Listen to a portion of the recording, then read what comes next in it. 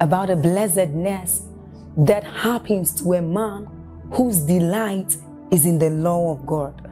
So as Psalm 1 says, it says, but his delight is in the law of God, and doth he meditate day and night.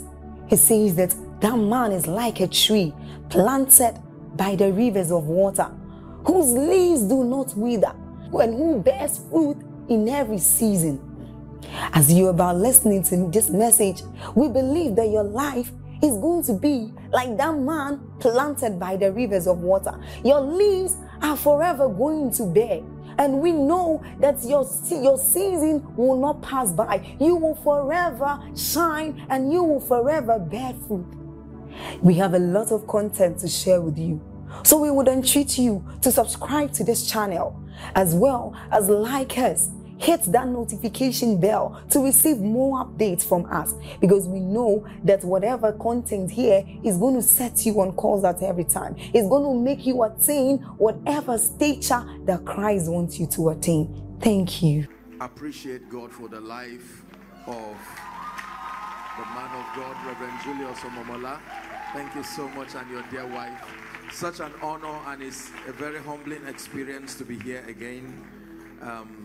While I sat there, I just relived wonderful memories, very touching memories of yesteryears. Let's give Jesus a big hand clap again. Hallelujah. New Heritage Baptist Church, thank you. Thank you so much for this opportunity. May the Lord bless you in Jesus' name. Can we pray? Lift your hands and ask the Lord to give you a very definite encounter. In the name of Jesus, ask him to speak to you. Declare that your heart is opened, receptive, ever willing to learn, even by his Spirit.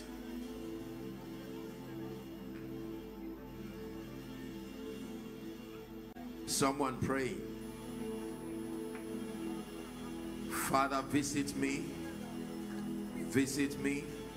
Let your light indeed rest upon my heart.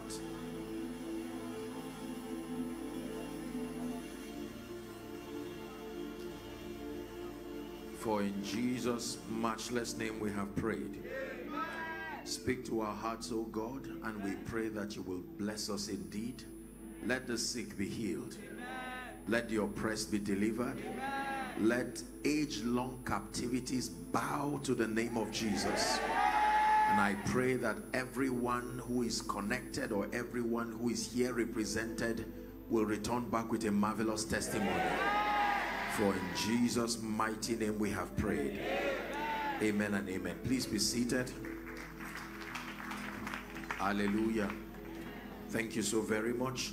Let's go straight to the Word of God. 2 scriptures, and then I'll begin to teach. Just to lend my voice again with Reverend and the leadership of the church to remind you that the sessions continue. It's a long span of teachings. I only have a short session out of the whole thing, so commit yourself to finish up the entire span of the prayer and the teaching weekend. The week, it's a week-long activity, and so my sessions only represent a small pie, bigger the whole program. So please do well to commit yourself as much as you can. We still are here tomorrow morning, I understand, and then my final session tomorrow night. Matthew 4:16. Matthew chapter 4 and verse 16. The Bible says, the people which sat in darkness saw great light, and to them which sat in the region and shadows of death, light is sprung up. If that is you, shout a loud amen. The second scripture, John chapter 8 and verse 32. John 8:32. It says, and ye shall know the truth, and the truth shall make you free. I'll read it one more time. And ye shall know the truth, and the truth shall make you free. For those of you who have followed our teachings closely, I think in the last 1 month, It's been a burden in my heart as God has granted me the grace to travel teaching on this very subject of light, because I believe that our excelling in the kingdom depends on the kind and the quality of the knowledge that we have. Hallelujah. No believer is truly going to manifest in experience the power, the grace, the glory of God in ignorance. In fact, even if you action in ignorance is not faith.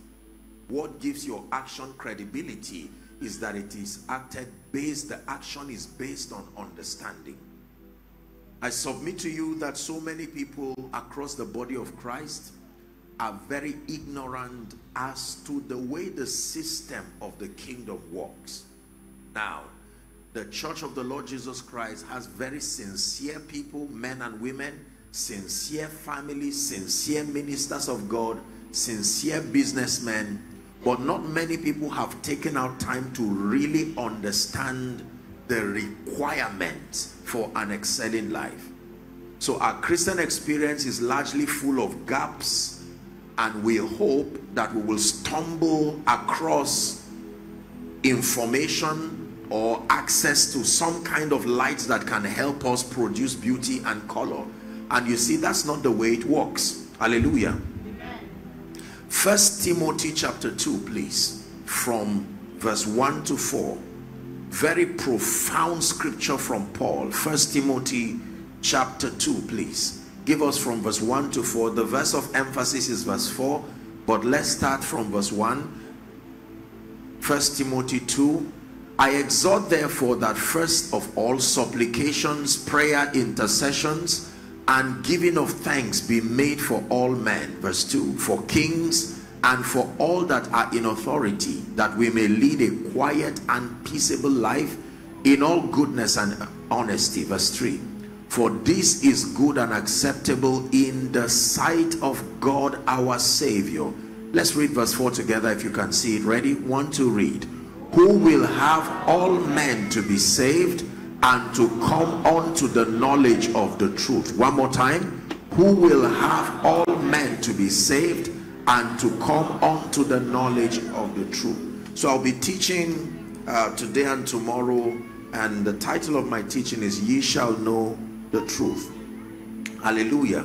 So the Bible here says that there are two principal desires in the heart of God. Number one, that all men be saved.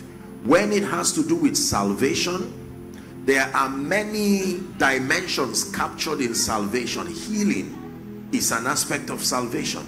Deliverance from oppression is an aspect of salvation. Breakthrough, restoration, but specifically salvation from sin, from hell, from death, and the grip of Satan. The translation from the kingdom of darkness into the kingdom of light, the kingdom of his dear son. This is what the Bible is saying here, that God desires for all men, regardless tribe, regardless gender, regardless your social pedigree. He desires that all men be saved. And then, in addition to being saved, this immediately tells you that what you call the new birth experience is not the whole experience. It only ushers you to begin the journey of your spirit walk. Are we together now? When we believe that all it takes is to give our lives to Jesus, as we say, and we come there, we are going to live very frustrating and ineffective Christian lives. This is the experience of many people. When you say those who are saved, if you know you've confessed Jesus as your Lord and Savior, most people will stand up. But if you ask how many people are truly living a life of purpose, victory, grace, enjoying their Christian experience, and how many people have seen that which is written become true in their lives, very few people will rise up. You see that? So the Bible says God desires, number one, that all men be saved. And then number two, that all men come unto the knowledge of the truth. Unto the knowledge of the truth. That means you can be saved and not know the truth. You can be saved, genuinely saved, and not know the truth. The truth about your victory in Christ, the truth about how faith works, the truth about the devil, the truth about God, the truth about life. Are we together? The truth about your health, the truth about your destiny. It says that the moment a man takes that initial step to make Jesus Lord of his life, your next assignment, as far as manifesting the victory of the kingdom is concerned, is to begin to pursue truth. And when Jesus was speaking, he said, sanctify them by thy truth. He says, thy word is truth. Thy word is truth. Thy word is truth. Hallelujah. Conferences like these are designed to be, number one, times of intense prayer where we submit ourselves to pray. But conferences like this are a feast of light where God brings life applicable truths, truths that will serve as ladders and help us to ascend heights, not just in the spirit, but in life and in destiny. You can sample two believers, one by my left and the other by my right, and all of them will testify that they have been saved. Yet you look at the quality of their lives spiritually, financially, even within the context of society, and you find out that one on one side may be living a very defeated Christian life, a life that does not give a true representation of the victory that is in Christ. Whereas the other one is living such an excelling life, a life that compels praise. Maybe I should tell us that it is important for us to know that our results and our excelling in the kingdom is important for God. Are we together now? If you do not know this, the passion to press to see your life rise to a higher point of excellence may not be there. Let me give you 3 or 4 scriptures. Number one is Matthew chapter 5 from verse 13 to 16. Ye are the salt of the earth, he says, but if the salt have lost its savour, wherewith shall it be salted? It is thenceforth good for nothing, but to be cast out and to be trodden under foot of men. 14 says, ye are the light of the world. A city that is set on an hill that cannot be hid, neither do men light a candle and put it under a bushel, but on a candlestick, and it giveth light to all who are in the house. Final verse, let your light so shine before men. You can read it with me. That they may see your good works. And you see that now? They will not glorify your Father if they do not see your good works. So you truly want God to be glorified, is more than singing it in a special number. Singing be glorified as a song is wonderful, but when your life does the singing, it becomes a more powerful rendition. Are we together? That when men see your good deeds, they will glorify your Father which is in heaven. Scripture number 2, Galatians 1:24. Simple but profound scripture. Galatians 1:24. Let's read it together. Ready? 1 to read. And they glorified God in me. One more time. And they glorified God in me. So God can be glorified in and through a man. That your life becomes an epistle, literally an epistle, that when people look at your life, they are compelled through the workings of the Spirit in your life to give glory to God.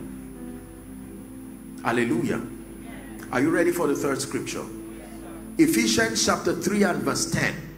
Ephesians 3 and verse 10. Let's read together. Ready? 1 to read. To the intent that now unto the principalities and powers in heavenly places might be known by the church the manifold wisdom of God. So the Bible tells us that the revealers of the wisdom of God are not spirits somewhere, they are not angels somewhere. It is the very church of the Lord that is saddled with the responsibility of manifesting the manifold or multifaceted wisdom of God. There is a level of wisdom that should emanate from the church. Are we together? The Bible calls it the wisdom of God. Final scripture, John chapter 1, 6 and 7. John chapter 1. Is God helping us already? John chapter 1, 6 and 7. I'll read verse 6, then we'll read verse 7 together. This is the universal mandate of every believer. It doesn't matter if you are a pastor, you are a businessman, you are a career person, you are a family person. Does not matter the geography of your assignment. This right here should be the creed of every believer. There was a man sent from God. His name was John. Please read with me verse 7. Ready? 1, 2, read. The same came for a witness, to bear witness of the light, that all men through him might believe. There is something called witness of the light. Witness of the light. Witness of the light. That a man can be the witness of the light. That men through the efficacy of your witness might believe. That means if my life and your life remains barren, impotent, we are robbing God of a dimension of glory that he should enjoy. Are we together now? When the light, the beauty, the grace of God emanates from your life, is more than just being a successful person. That is too small a reason. God would not invest his life, invest his blood, invest his name, invest his Holy Spirit just to make men successful for the fun of it. No. The Bible says he does these things for his name's sake. Hallelujah. It then means your life is a sermon that was prepared by God, and there was someone who had been mandated to understand and to listen to that sermon. If your life does not reveal the glory and the power of God, there's someone who may never have the opportunity to know God and to give praises to God in and through your life. The meaning of all this is that from tonight, in the name of Jesus, your life will stop being an object of shame and reproach. That everything that has made men doubt God in your life, it will change in this conference. In the name of Jesus Christ. He desires that all men be saved. So you see, when a believer is not saved, trying to give that individual, or when an individual is not saved and you are trying, no matter what you do to an individual as an addition to improving his life, if it comes before salvation, you are wasting your time on that individual. The profiting of any other spiritual investment on an individual, it only becomes rich and wise if that individual is a believer. Are we together? That means if you are mentoring somebody who is not even saved in the first place, ultimately you are wasting your time, because that person is still a bona fide candidate of darkness. On legal ground, Satan has authority to buffet that person. Are we together? The only escape route given officially that translates a man to a realm where it becomes illegal for Satan and any unclean spirit to reach them is salvation. You can pray for an unbeliever who is sick and he will be healed. You can minister deliverance to an unbeliever who has all manner of demonic oppressions. You can counsel an unbeliever, but all these will prove to be temporary solutions. Before Jesus died, he healed, but he still died. That's to tell you that healing was not the ultimate. Before Jesus died, he still ministered to the sick, but everybody who was healed, everybody who was delivered had to be saved to be free. Are we together now? So in order of priority, your greatest passion for anyone you see is number one, that they be saved. Now God will heal, God will prosper, but I'm saying every other investment and contribution to the life of an individual is truly, from an eternal perspective, a waste until that individual is saved. Now it can provide succor. For instance, if you go and help the less privileged, are we together? If you provide food and bread for them, the Bible says pure religion and undefiled is this, you know, to help the needy and the poor. So there is a place for that. But if you truly love an individual and you want to help that individual, your greatest commitment is to see that person saved. Getting individuals saved is not the issue of, is beyond just the passion to be evangelistic in your approach. Most believers have not learned the value of salvation to an individual's destiny. It's more than just escaping from hell. It's more than just having your name written in the Lamb's Book of Life. It is the only way. Are we together now? Yes. Your official exit from darkness, from the grip of Satan, and every other thing that has come with that darkness.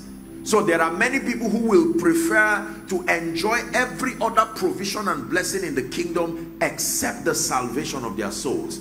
And somehow we have programmed ourselves to believe that if I put 3 people here and I minister healing for the one and the person is healed, we will rejoice and even roll on the ground and worship God. And I minister deliverance and demons are casted out of this one, and then to this one I lead him to Jesus. In our minds and subliminally we have been programmed. If we are to arrange those miracles, we usually will give credit to the miracle of healing because it is most charismatic and spectacular. But in this conference, God is helping us to understand that the greatest of the 3 has been the salvation of that man. As quiet, as basic as it looks, a real translation just happened from the kingdom of darkness into the kingdom of his dear son. Hallelujah. So God desires that all men be saved. That means if your child is not saved, it is your #1 project. If your husband is not saved, don't just think and say, Lord, give him a house. Those things are wonderful, but from an eternal standpoint, you see, ladies and gentlemen, if you do not have the lens of the Spirit to interpret life, you will focus your life and your attention on so many mundane things. A man ceases to breathe in about 10 minutes, medically speaking, and the person is declared dead. It does not matter what was working. It only finds its value when you are alive. Are we together? There are many people on their way to hell, rich but on their way to hell, healed but on their way to hell, intelligent but they are on their way to hell. So just praying for breakthrough and increase and prosperity, these things are all wonderful, but verify that the individual is saved first. Then every other blessing now becomes an added advantage. Are we together? So God desires, we are walking that scripture now, that all men be saved. And whilst you are listening, if you've not made, how do you get saved? Do you know, as simple as the matter of salvation is, you will be surprised that the average believer cannot tell you how an individual becomes a believer. You are not saved just because you came to church. Now, coming to church increases your potential to be saved because you have an opportunity to hear the word, the gospel preached. Are we together? An encounter with a pastor does not give you eternal life. An encounter with a good church does not give you eternal life. In fact, an encounter with the Bible does not give you eternal life. This is a book that was produced by a publishing house. It's a compendium of historic materials. There are many people who are unsaved and they have more Bibles than you in their homes. Some of them are historians. Some of them, in fact, their research that gave them PhD was around religion, and yet they are not saved. They know more of Bible history than you may know in all your times of ministry together, and yet they are not saved. So when Jesus came, he made it clear and straight, the pathway to salvation. And I want you to just lend me 2 or 3 minutes. God is helping the church to come into maturity, and I want to tell you without missing words how an individual gets saved before we continue, so that if you have not passed through that route, you can be sure you are not saved. Even if you were crying while the preacher was preaching, you were still not saved. There are people that Jesus credited to, they said they were not far from the kingdom. Standing near my house does not bring you inside my house. Are we together now? There are beggars that hang around very nice houses. It does not automatically qualify them there. So Nicodemus came to Jesus by night, John chapter 3, and he said, Rabbi, verse 2, we know that thou art a man sent from God. He says, for no man can do these miracles except God be with him. Then Jesus said, verily, verily, I say unto you, except a man be born again, he cannot see the kingdom of God. And Nicodemus said, how can this be? Can a man enter a second time into his mother's womb and be born? Then he said, verse 5, I say unto you again, except a man be born of water and of the Spirit, he cannot enter the kingdom of God. Verse 6, that which is born of flesh is flesh, that which is born of the Spirit is spirit. Now fast forward to verse 16. Still speaking to Nicodemus, he said, for God so loved the world, John 3:16, that he gave his only begotten son. Now when you are quoting this scripture with intelligence, you cannot say his only begotten son, because Jesus is no longer his only begotten son. He is now the first begotten of we the brethren. We are also sons of God now. Are we together? Yes. So the Bible says that whosoever, watch this now, this blessing is for whosoever, Yoruba, Igbo, Hausa, American, European, whosoever believeth on him, not on it, believeth on him. You need to believe in a person, not just an information. It takes more than an information. The information is about a person, but your faith must be on that person, Jesus Christ. Whosoever believeth in him should not perish, but have everlasting life. Verse 17, for God did not send his son into the world to condemn the world, but that the world through him might be saved. Can I show you one more scripture? Romans chapter 10. Let's go to verse 10, or Romans chapter 10, 8 to 10. It's important to make it clear, what does it take for a man to be saved biblically? But what saith it? The word is nigh thee, even in thy mouth and in thy heart. That is the word of faith which we preach. Verse 9, that if thou shalt confess, please say confess. Amen. One more time, say confess. Amen. Confess with thy mouth. So your mouth has a role to play in your being saved. You don't meditate salvation. Are we together? With thy mouth you confess the Lord Jesus Christ, and thou shalt believe with thy heart that God raised him from the dead, thou shalt be saved. Verse 10, it says, for with the heart man believeth unto righteousness, and with the mouth confession is made unto salvation. So God designed the system for administering salvation such that, number one, you will have to acknowledge. You see, the prodigal son came to himself and said, how many hired servants has my father, and I am here feeding with the swine. He didn't have the power to change his status, but he had the power to decide. That one is given to any man. God will not force salvation on you. You cannot, you don't have the power to translate yourself, but you have the power to decide. Are we together? Yes. The young boy got up and began to walk back home. That one was within his power.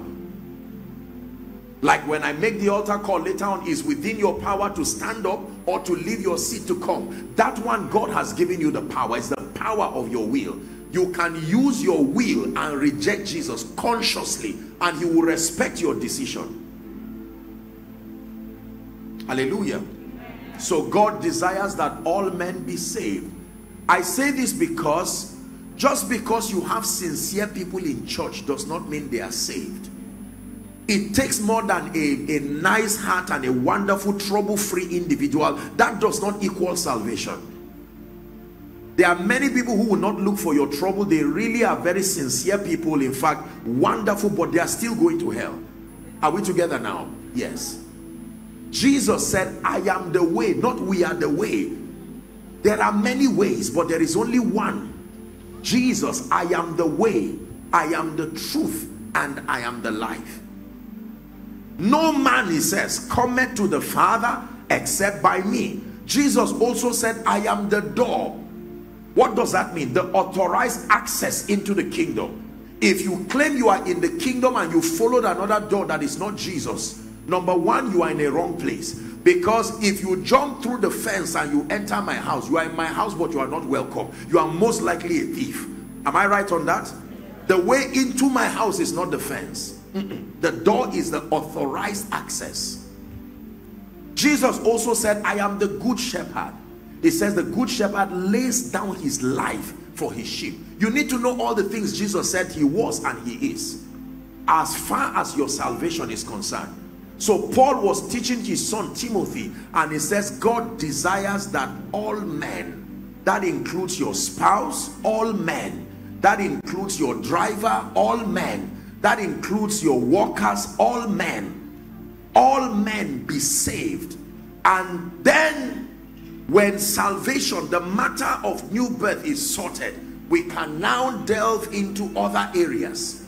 So you see that salvation is very important, but as important as new birth is, please let me have your attention, as important as new birth is, it is not the ultimate of the believer's journey. It is only an initiation. It begins the process of walking in the kingdom. Are we together? The next assignment for any believer that gets saved is not just to keep his Bible and come to church just ordinarily and go back and say, after all, I'm a Christian. There is need for efficiency. So the Bible says the second desire, that means when you are saved, you've satisfied one great desire in the heart of God for you. The second desire is that the same all men, that they come unto the knowledge of the truth. Because you see, this life you have received and this kingdom that we are part of, excelling in it is knowledge dependent. Please, if you are writing, write that down. That excelling in the kingdom is knowledge dependent. You can fail, and fail so woefully that it does not, there will not seem to be anything in your life that is an advantage of eternal life because of ignorance.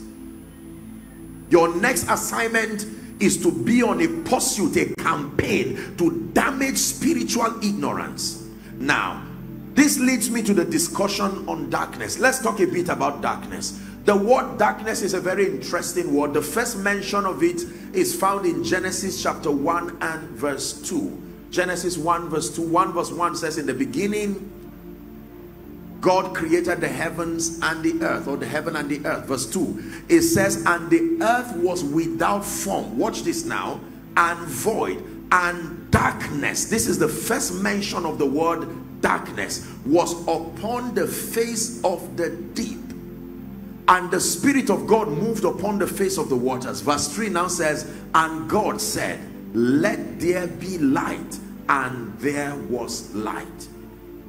So from scripture, we see that the first assignment, as far as bringing beauty and glory to the earth is concerned, was to do something about darkness. Watch this. Are we together now? Yes. For as long as there was darkness, nothing else could happen. The issue of man and creation and nature, it could not even be appreciated.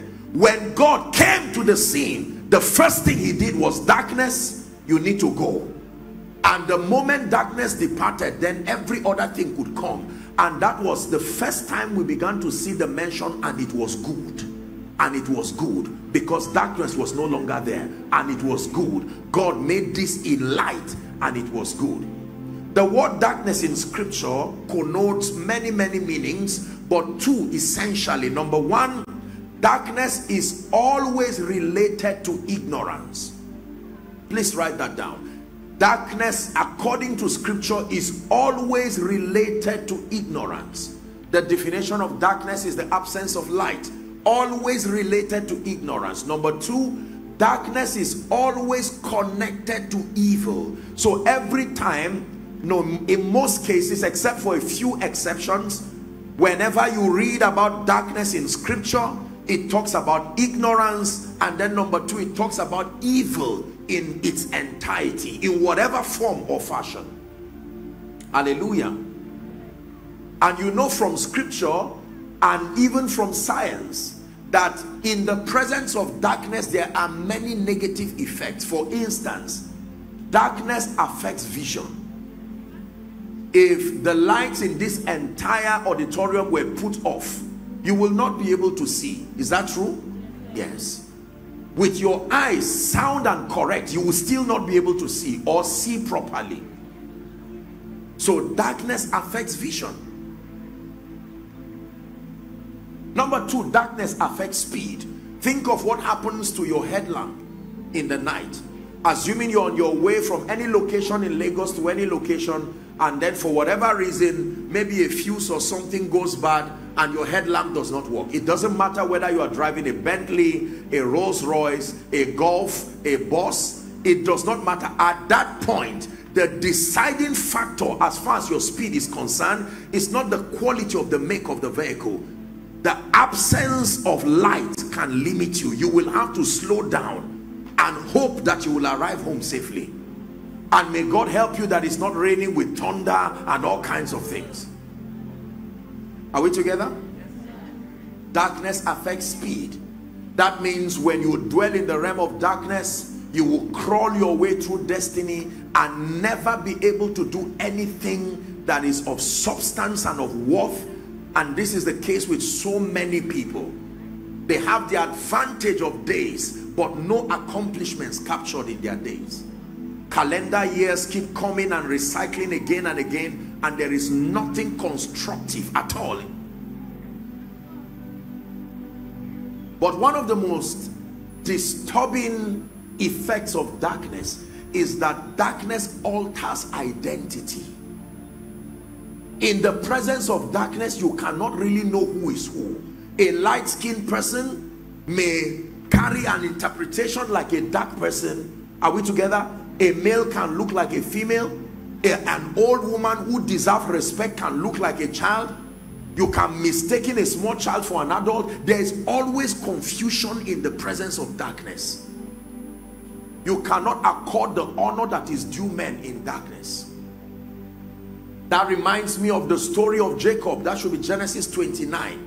When you read from verse 22, it was in darkness that exchange happened. Having worked for Laban for his wife based on his desire was Rachel, but drama happened because there was darkness. Remember that story? The man got up in the morning when light came and said, "What is this?" I really wonder what happened. That you can imagine what darkness happened. I mean, darkness happened to that man, and in his mind he thought that he was with Rachel, only for him to wake up in the morning and say, "What have you done to me? Did I not serve you for Rachel?" He said, "You have beguiled me." Because of darkness. Darkness can misrepresent you. You are a king and a priest, but darkness can give you another identity that is far from what God has said you are. Darkness can make you look weak. Darkness can make you look limited. It can alter your identity. No wonder the Bible says in Psalm 82 and verse 5, "They know not, neither will they understand. They walk on in darkness, and all the foundations of the earth are out of course." Verse 6 says, "I have said, ye are gods, and all of you are children of the Most High, but you shall die like mere men and fall like one of these princes." How many great champions have been bound by darkness? Look at the madman in Gadara. That man was a great evangelist, but look what the kind of identity. Till today we do not know his name, except we research through history. Darkness was so much upon him, there was no mention of the name his mother gave him. Only God knows how many people would have been called, named after that great evangelist. But darkness simply called him the madman in Gadara. Is that a name? Was the man not healed? Why did his name change? Even when we are talking about the man who saved many, we still call him the madman in Gadara. Hallelujah. Darkness can create all kinds of names. The woman with the issue of blood. The crippled man at Bethesda. Darkness gives people names that their parents did not give them, that God did not give them. What of the name Ichabod?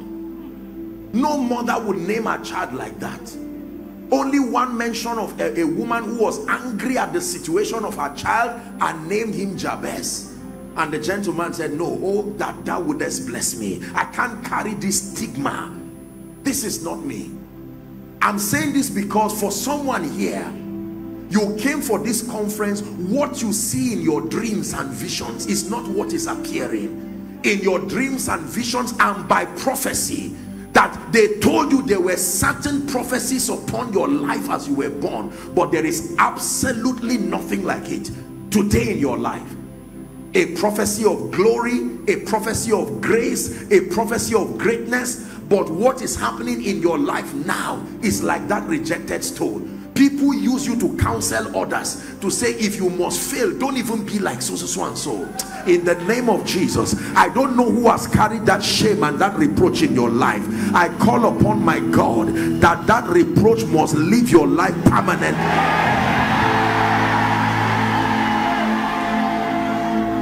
Hallelujah.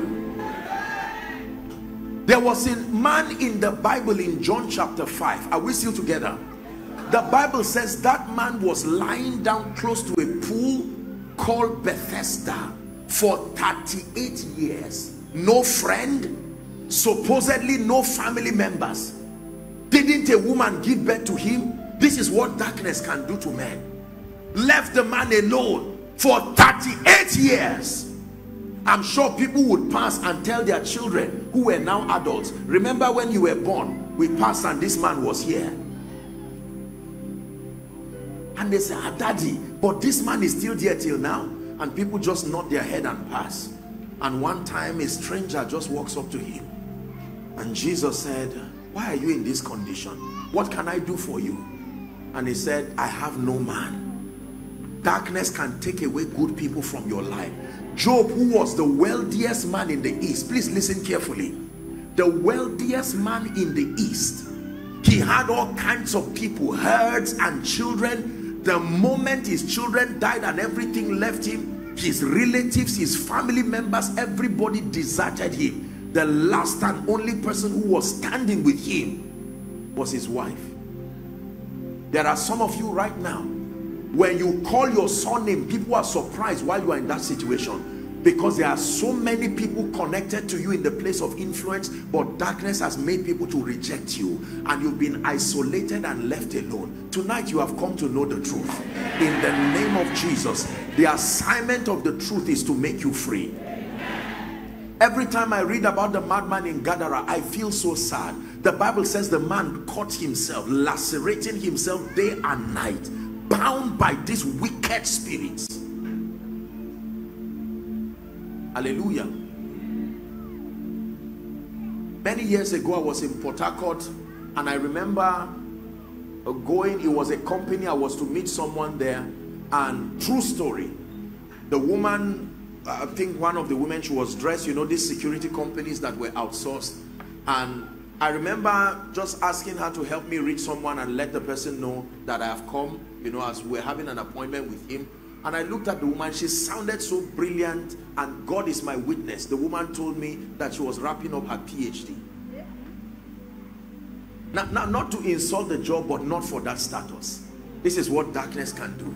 It can alter your identity. That when someone looks at you, he says, when you were 20 years, you were full of life. I thought by now you would have done great things for the kingdom. What reduced you to look like yesterday? This is the case with many people. Darkness can truly alter your identity. That the glory and the grace that should emanate from your life is no longer seen. And people look at you and it's like you are a testament of woes and reproach. So when God said, let there be light, that is a real miracle. Let there be light means let your tears come to an end. Let there be light. Listen, let there be light means that the reign of darkness over your life, misrepresenting you. Whose house are you going to? This woman, don't go there. If you want to make it, don't go near that house. There is a spirit in that house that anybody that enters there goes down, and people begin to avoid you. There are many of you, you are carrying, you know, pastor said something in joking, in passing, that there were two kinds of boats in the Bible, and there were two men that entered that boat. Somebody entered the boat. He didn't insult anybody. He didn't look for trouble. He just carried a spirit into the boat, and people started going down. They lost their properties, they lost everything. Another person was in the boat and both of them were sleeping. Hallelujah.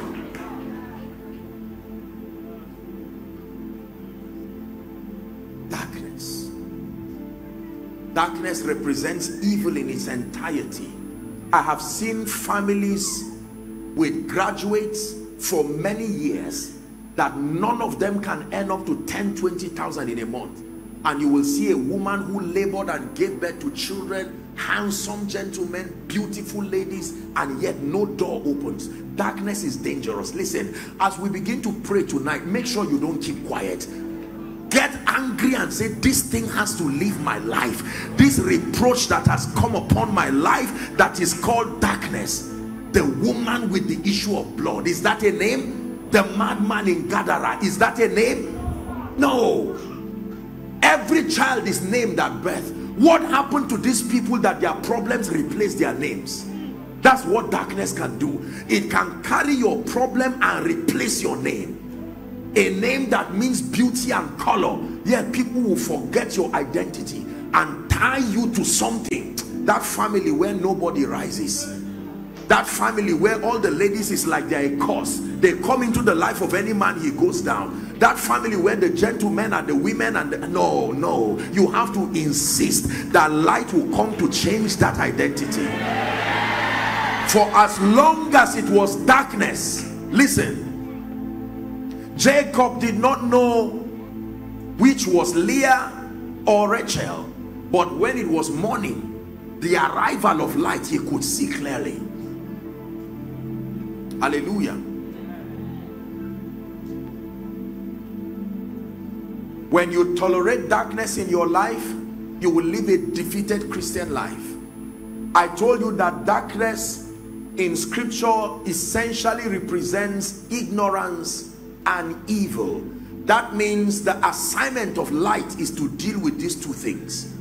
To deal with evil, but to deal with ignorance. Most believers only focus on the evil part, the evil spirits, but they do not focus on the fact that darkness is also ignorance. You can cast a spirit in one moment. You don't cast ignorance in one moment. Are we together? With one declaration in the name of Jesus, an evil spirit that has tormented individuals can go, but it is a process to drive darkness as ignorance. And many believers do not have the discipline to stay and get the truth that brings them liberty indeed. Jesus said, and ye shall know the truth, and the truth that you know and you engage by faith is what will set you free. That the truth can make men free. Are we together? Are we learning now? How do you know the presence of darkness in your life? By searching around for every aspect in your life that is inconsistent with what the word of God said should be. It tells you that there might be darkness roaming around there. Any aspect of your life that is inconsistent with the written word, inconsistent with the spoken word, must be an area of immediate project, because it only tells you that darkness is roaming around there. This is a call to take responsibility. Listen carefully. When you tolerate darkness, you permit it to grow. I hope you know darkness can grow. Yes, sir. The Bible says, for darkness shall cover the earth. That is a level. Then when it grows, it becomes gross darkness. The people. It first comes as darkness, but when you permit it to complacency and giving of excuses, it now begins to grow until it is called gross darkness. So Isaiah 60 and verse 1 says, arise, shine, your light is come, and the glory of the Lord is risen upon you. It says, for darkness shall cover the earth and gross darkness the people, but upon you the Lord shall arise upon thee, and his glory shall be seen upon thee. Hallelujah. Praise the name of the Lord. So I want you to settle it for a fact before we begin to deal with all the aspects of the kingdom that the Bible calls light. It's important for you to know that the limiting factor in the life of many people is either number one, they are not saved, or number two, if and when they are saved, then there is the reign of darkness in their lives. Darkness as the manifestation of satanic forces, evil spirits, wicked spirits, or darkness as ignorance, most likely both. When you want to deal with darkness, it takes more than administering deliverance. You can cast the spirit, but if your mind is not transformed, are we together now? You are still in darkness. Spirits are not the only tests of darkness. Ignorance is also darkness, even when there is no spirit there. And when there is ignorance there, the spirits can still return, because darkness will invite them. Your ignorance will give them the access to come back again. If you're understanding what I'm teaching you, say amen. Yeah. So Apostle, where do I start from? That you are unsaved, you need Jesus in a hurry. When that decision is made, then the next decision is to be ready and to be willing to embrace the ministry of the Holy Spirit, to embrace the word of God, and then to begin a radical journey of enlightenment. Enlightenment. Ephesians chapter 1, please, from verse 16.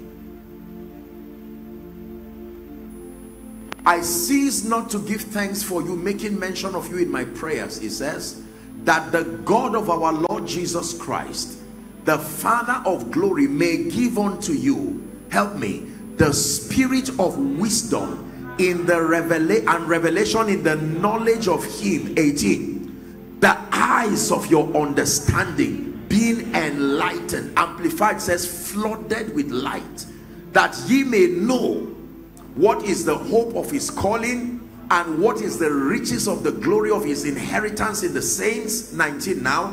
And what is the exceeding greatness of his power to us who believe, according to the working of his mighty power. Where do I start from? The determination to eradicate darkness in all forms and fashion.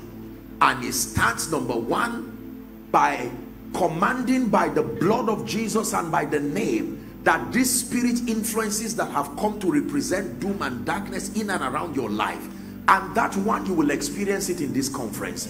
But then the responsibility of launching a merciless campaign against darkness dwelling as ignorance. The Bible says in Hosea chapter 4 and verse 6, my people are destroyed for the lack of knowledge. My people are destroyed for the lack of knowledge. Ephesians 4:18, having their understanding darkened. You see there? Ephesians 4:18, being alienated from the life of God through the ignorance that is in them because of the blindness of their hearts. There are many miracles in the Bible that the Bible will record that there were places Jesus did not heal them. Did not heal all, he healed some. There were places the Bible will say he healed all. But I have studied my Bible, and there was no blind man in scripture who met Jesus and went without healing. Jesus took the subject of blindness personal, to a point that he prayed for one person twice. Jesus will hardly pray for one person twice. If he met you once, that was it. But he was insistent on seeing that a man's blindness left him. He prayed for him and said, how is the situation now? He said, I see, but it's not clear. I see. He said, no, I will not tolerate that little darkness left. I will still pray again. I see men like trees. He said, no, men are not trees. They can be like trees, but they are not trees. He prayed for him again. Jesus had zero tolerance for darkness. Are we together? Light. Why are things not working in my life? I love the Lord with all my heart, But what is the key to an excelling life? What is the key to dominion? What is the key to a life of grace? What is the key to longevity? What is the key to breaking free from these yokes of darkness? It's not my fault that I was born from the family I was born from. Must I suffer the limitations because I was born there? There has to be a way to liberty. Ladies and gentlemen, please hear me. Just because you have dwelt around darkness for a long time does not mean that light cannot set you free. Let me give you an example that many of you who listen to my teachings, I've given these examples time and again. Imagine with me a room that has been dark for 6 years. You have that in your mind? Dark for 6 years. No one has put the bulb on. Imagine another room that has been dark since last year. No one entered that room. 2 rooms now. Imagine a room that has been dark since last week. No one tried to put the light on. Imagine a room that has been dark since this morning. So we have 4 rooms now. Many years, 6 years, 1 year ago, 1 week ago, a few hours ago. Now, assuming there is a central command that switches on the bulbs. When you switch on the bulb and it's supposed to affect all 4 rooms, which of the rooms will be lit first? Help me. That means no matter how long the room has been dark, if it is authentic light that comes, the timing, the longevity of the darkness does not matter. If that room is not lit, something is wrong. I just dramatized John 1:5 for you. For the Bible says the light shineth in the darkness, and the darkness comprehended it not. There has never been a time where light and darkness sat down to discuss and negotiate. The presence of true light is the immediate exit of darkness. Do you believe this?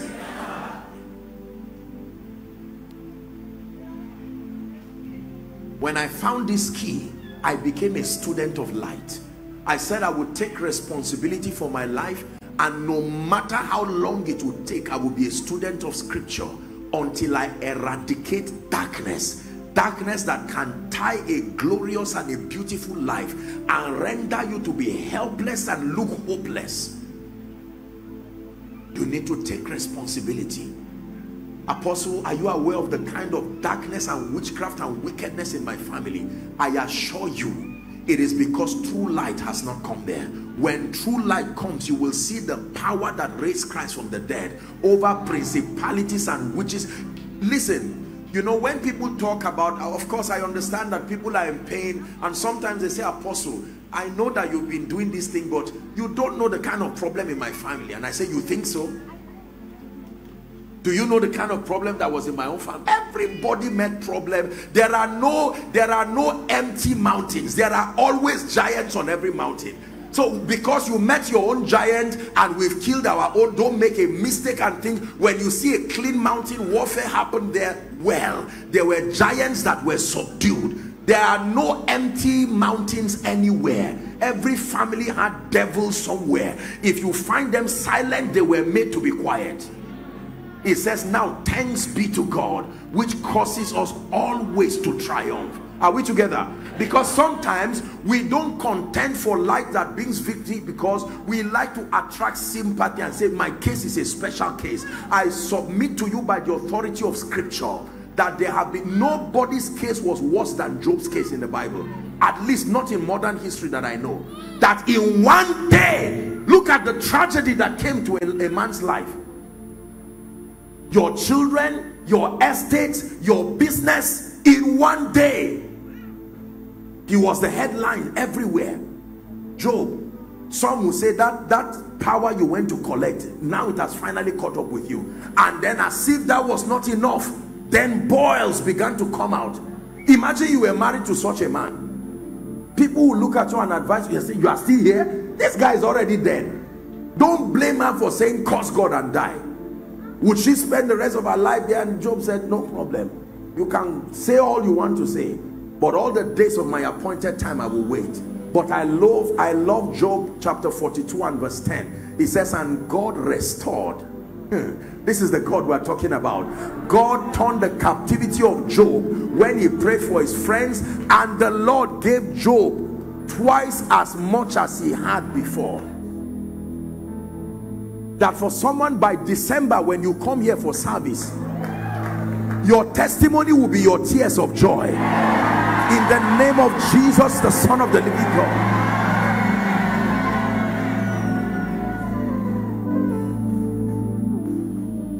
Do you believe this?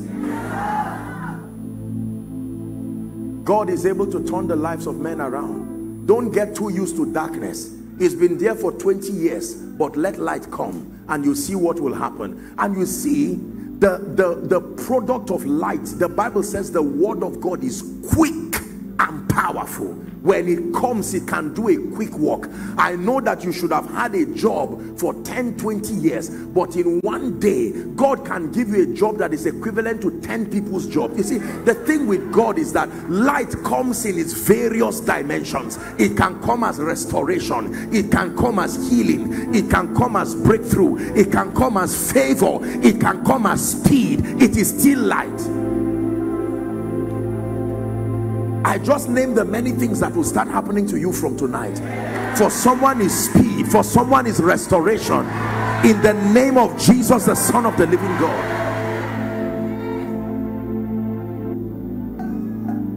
Praise the name of the Lord. But the responsibility of crying and praying for light is your personal responsibility. Are we together now? Yes. You have to be angry with your current position. You have to be angry with the fact that your life has been ineffective as far as bringing glory to God, and insist to take responsibility that every area that looks like darkness in my life, list it down. Take responsibility. This is beyond just hearing a sermon. This finance, these wicked, evil, satanic dreams, this disfavor upon my life, that someone vows to bless me and then I go to his office and it's as if something came upon him to forget. What is the secret of favor? What is the secret of speed? What is the secret of restoration? How do I have 5 children and not one of them is risen and strong and able to bless me? Yet Psalm 112 said, blessed is the man that feareth the Lord, that delighted greatly in his commands. He said his seed shall be mighty upon earth, and the generation of the upright shall be blessed. Wealth and riches shall be in his house, and his righteousness endures forever. You take that responsibility. Hallelujah.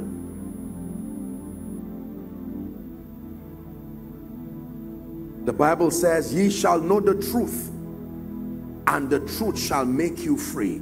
John 17:17. Sanctify them by thy truth. Thy word is truth. So the truth that translates as light and liberates the saints. Please hear me. I'm trying to be as simple as possible because I want everybody to understand. The truth that the Bible calls light is the word of God. But when you hear the word of God means many things. Number one, the word of God is truth as revealed from scripture. The word of God also represents the speakings of God to you. Are we together now? Yes. So both the spoken word and the written word are profitable to give us stature, to bring us liberty, and to help us to command triumph and dominion in experience. Light. For instance, Deuteronomy chapter 28 and verse 1. Light is coming now. And it shall come to pass, if thou, Joshua Selman, shall diligently hearken unto the voice of the Lord, to do and to observe all his commandments which I commanded this day, that the Lord thy God will set you on high. Listen to me. The first time I read this scripture, I was in one room and I believed it. I believed it. I believed it. I believed it with all my heart, that if a man believes the word of the Lord and finds the secret that lifts men, you can be lifted above all the nations of the earth and these blessings shall come upon you and overtake you. Let's list the blessings. I hope you are learning. Please give it to us. Blessed shall thou be in Lagos. Is that not the name of your city? So why is everything rejecting you in Lagos? Why? Why is everybody running away from you? Why? You may be a man of God, but why is everything? You are sincere, you are walking with integrity, loving the Lord, but it looks like nothing is working. Blessed shall thou be in the city, blessed shall thou be in the field. Next verse. Blessed shall be the fruit of your body. Please, mother, say amen. That means no woman is permitted to suffer and give birth to an armed robber, or to give birth to a prostitute, or a troublemaker that is plaguing society. The Bible says the fruit of your body is blessed. Blessed is the fruit of your ground. Regardless the economic situation, this is what light says. Listen, you don't agree when you see it. You agree with God in believing and engage his word to see things change. Verse 5. Blessed shall be thy basket and thy store. Verse 6 now. Blessed shalt thou be when thou comest in, and blessed shalt thou be when thou goest out. I wish I had time. We can spend a whole day on this scripture. There are people who are only blessed when they go out. They are not blessed when they come in. There are people who are only blessed when they are in. They are never blessed when they go out. The Bible says a man who is truly blessed must be blessed when he comes in and blessed when he goes out. Whether you are in Lagos, you are in US, you are in Canada, you are in America, you are in your village, for as long as you are the one moving, the Bible says that blessing must follow you. And we saw that in the life of Abraham. When Lot left and went to settle near Sodom, the Lord told him, from where thou art, lift up your eyes northwards, eastwards, that everywhere your soul, your eyes see, it shall be given. It's not like a vision that, I mean, what kind of thing? How can I be preaching in the name of the Lord, and then I'm done preaching, they obey me in church and oppress me in my room? What sort of authority is this? I knew that my authority was not, it was not yet established, and I had to go and fish out scriptures like arrows. There has to be a way. Behold, I give you authority, power over snakes and scorpions and all the powers of the enemy. Are we together? That we have been exalted with Christ far above principalities, powers, every name, thrones, dominions. Yes, sir. I put these things together and I meditated upon them. I believed it. I remember very clearly that night when the light entered my spirit. I didn't pray and ask the spirits to go. I pleaded with them. I said, show up again. Till tomorrow they have not come. Let me tell you, ladies and gentlemen, I don't mean to brag, but darkness only looks bold when it meets ignorance. There is a level of light, illumination that shines upon your heart. You will see how cheap Satan is. Hallelujah.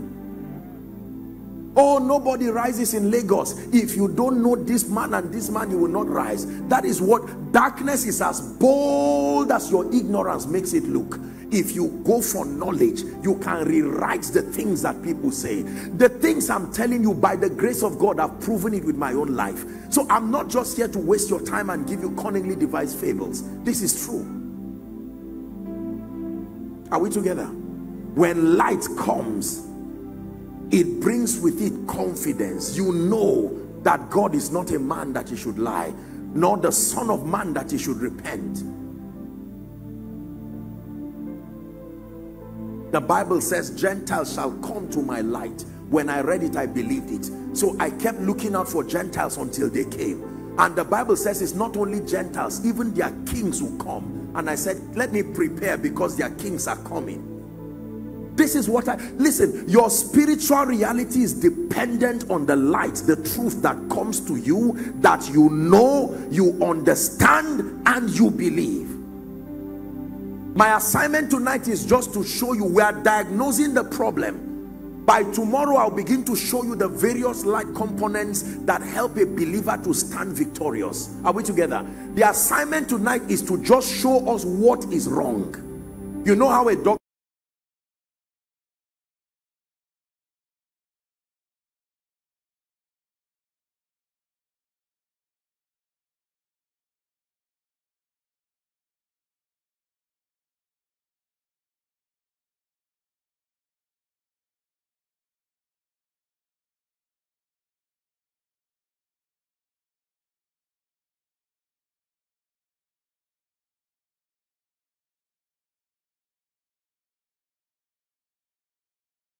that every aspect of my life that is yet to represent the glory of God is only so because darkness is still somewhere looming around my life.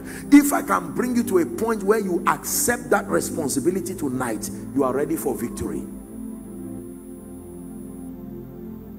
Apostle, but I'm a hard-working person. This finance, I've done my best. The only thing I've not done is to steal. The money does not want to come to me.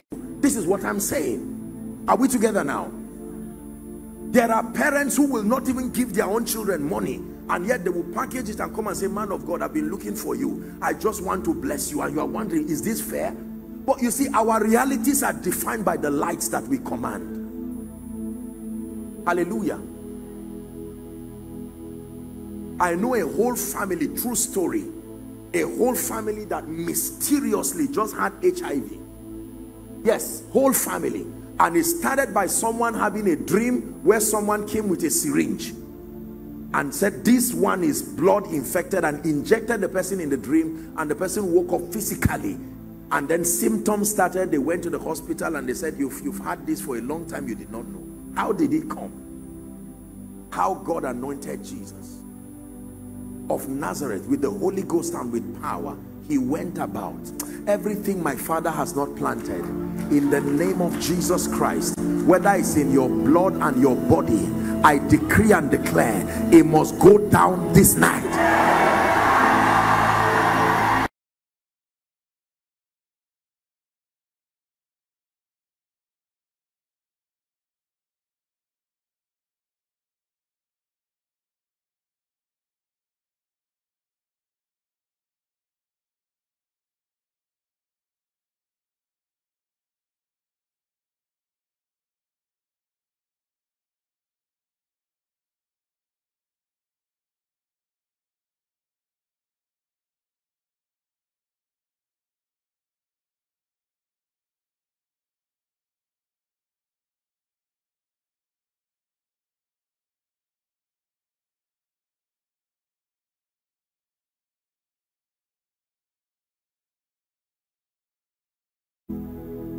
These are the keys that control dominion in experience.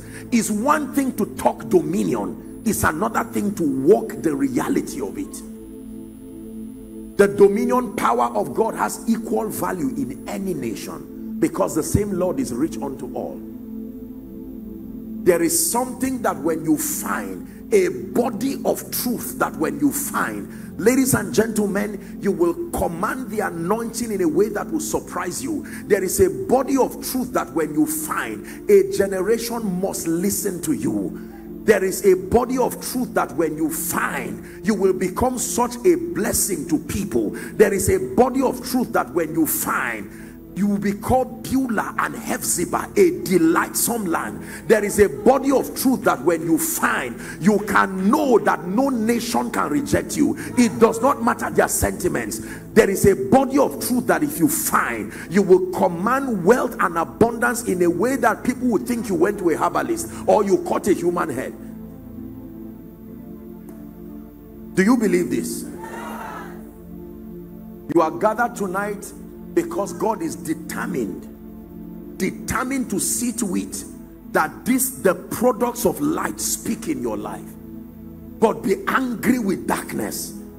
Right where you are seated, whether outside or inside, and those following online. I want you to imagine for 1 minute the various areas of darkness in your life that have refused to go and take responsibility. I have left it. That is why.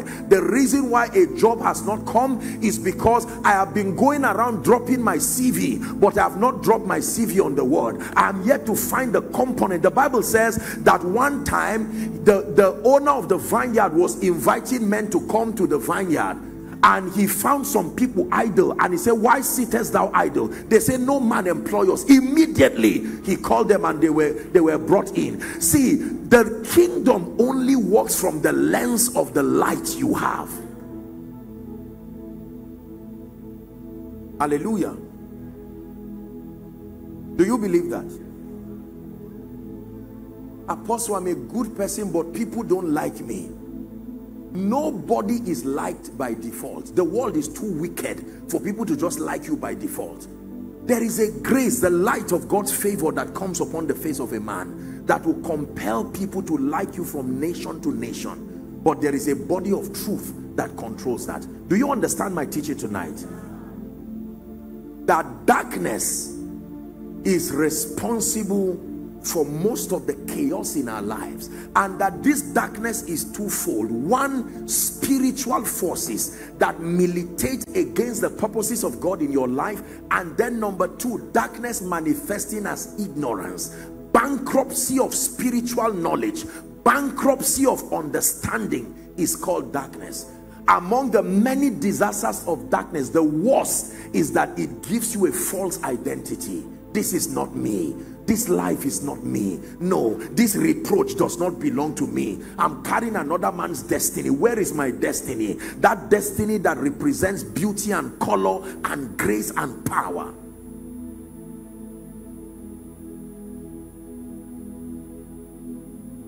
If you're with me, say amen.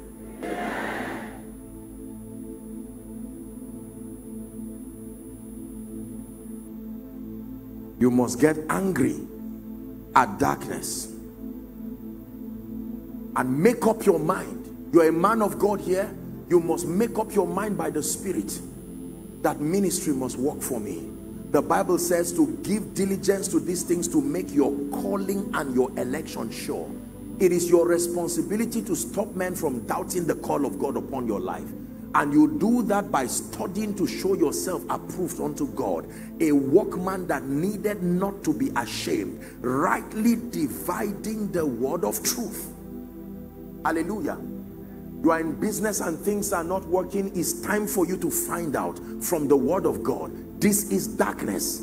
Every time you see what does not make manifest, what brings fear, what keeps spirits at work in your life, everything that is sponsored by ignorance is called darkness. And you must get angry in the name of Jesus and take responsibility. Why am I not able to feed and take care of my family? The Bible says any man that cannot cater for his family has denied the faith and is worse than an infidel. I am not an infidel, you say. What is this joblessness, this embarrassment? There has to be a way out. I will be on a journey searching for light, and that light shines through darkness, and in a moment you drive away darkness only to give road to glory and grace and power. So Jesus looks at the man at Bethesda and says, stand up, pick up your bed, walk away. And that was the end of it. That is the light of the world. Hallelujah. You see, the beautiful thing about light is that true light does not fade. The sun has been shining before any of us arrived here, and it has never needed assistance. Your phone, because it was artificially made, you need to recharge it. No matter how bright it shines, some of us, your phone is on 4% now, 3%, 1 is almost, some is even off. You have, it can come back, but not for now. But the sun, when it is dark in Nigeria, as far as the sun is concerned, there has never been darkness in its economy. Darkness is simply a product of geography. If you ask the sun, where is darkness? He will say, I don't know. From the day I was established, I have never seen it. It is simply the rotation of the earth that is responsible for that theory we have today. As far as the sun is concerned, it does not rise, it does not go down. Darkness, it does not share dominion with darkness. If you go and ask the sun to lecture you, the sun will say, from the time the earth was created, there has only been light. And you say, but you are lying. You say, well, based on where you live. But as far as I am concerned, as the sun. Are we together now? How do you tell the sun that there was once darkness? You say, I respect you, but you are lying. Based on my reality, you are lying. There has never been darkness. God, this is powerful. My goodness. So if your life becomes like that sun, even if you are in Egypt, there will be light in Goshen, whereas there's darkness everywhere. And people will ask you and say, how is this happening to you? That we know that things, they are downsizing and this is happening, but it looks like you have used the word of God to create another kind of reality. Now you understand what it means by let your light so shine before men. If God is asking your light to shine, light does not shine in light, it shines in darkness. Are we together now? There was a parable of the lost coin. There's no time to touch on that. We'll deal with that tomorrow. And the Bible says somebody who had a valuable treasure, coin can help you to buy things, and it was lost. It was in the room, but he could not find it. And for as long as he could not find it, there was nothing he could do. The Bible says the first approach to that restoration was the man lit his candle. Then number two, he took a broom and he started sweeping in the presence of light until he found it. And he called everybody and said, come and rejoice with me. Light has helped me to find something that is mine, is in the room, but not in my hands. Light can help you find your job that is in Lagos, but not yet in your hand. Light can help you find your health that is around, but not yet in your life. Everything that should be in your life is already within your domain. It takes light to fish your portion and bring it to you. Hallelujah. Till today and till forever, I remain a student of scripture. Do you know why? Because I'm on a project to not spare anything that looks like darkness in my life. I consistently upgrade. You see, you can have light and yet your light is not bright enough. So you continue learning, you continue growing, you continue building. You don't say, I have a little light. Your phone has light, but it's not enough to light this place. So if you depend on your phone lighting, you will never know the beauty of this auditorium. It takes light, high level light, placed at various positions. If you have light in only one area of your life, that will be the only area you will be able to see. You see that the lights here are placed across several places, and that's why they're giving us light. We can see everywhere the beauty of this auditorium. Ladies and gentlemen, you are going to cry unto God and say, this area of darkness that has dwelt in my life, that has dwelt in my finances, my marriage, my health, in the name of Jesus, the Son of the living God. I will still show you one more scripture to wrap up, but whilst you are seated, I'd like you to pray. Father, I am ready to deal with darkness. I am ready in the name of Jesus. Every spirit that represents darkness in my life and my destiny, now is the time and now is the moment you must leave. And I'd like you to pray. Every ignorance, bankruptcy of truth, that was the true light that lighted every man. Go ahead and pray.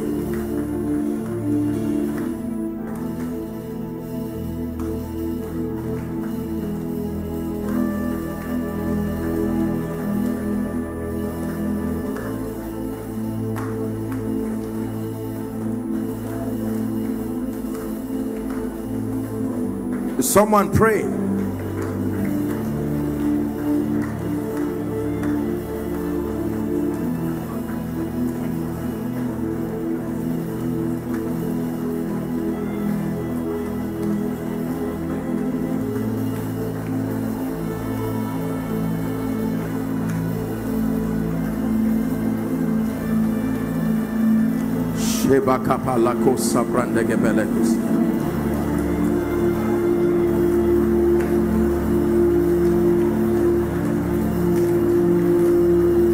Yes, sir. The Lord is hearing you.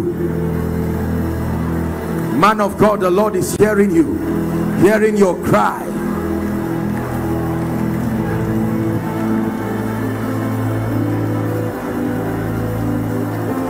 Darkness in ministry, darkness in your health, darkness in your finances.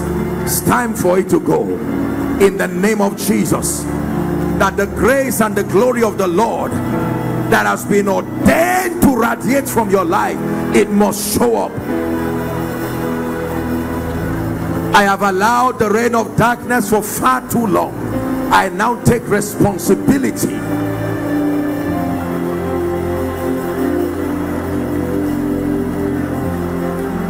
Hallelujah. Hallelujah. 1 Peter chapter 2 and verse 9.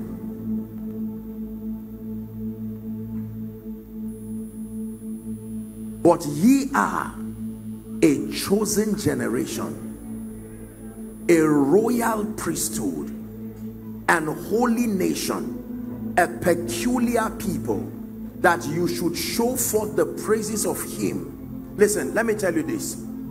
Years ago, I remember one day I was meditating on this scripture, and I'm saying this to the glory of God. And I remember in that vision, while I was meditating, it was a dream, I would say, and I slept and I saw myself standing before presidents of nations and shaking hands, and they were greeting. And when I came back, I said, wow.